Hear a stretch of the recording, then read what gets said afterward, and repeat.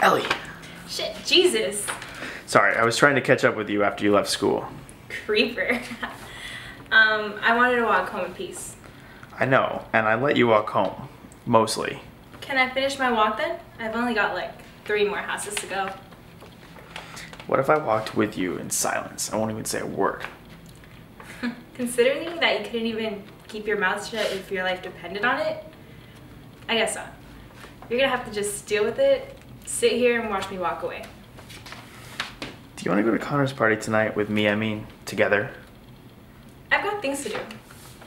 You know, like homework, chores, things that I need to get done. Well, if you decide sometime in the next 3 houses to change your mind, just holler.